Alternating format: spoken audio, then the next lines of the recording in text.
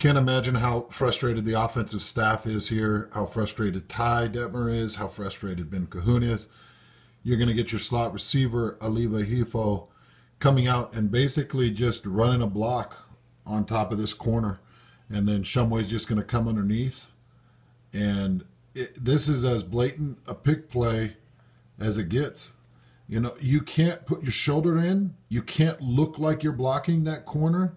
If you just run your route right there, just run your route and run it right through 25 and don't throw the shoulder and act like you're running a route instead of just stopping and just blocking him, basically, then, you know, maybe something good comes of it, but that's just a blatant pick. I mean, that's what the penalty was created for.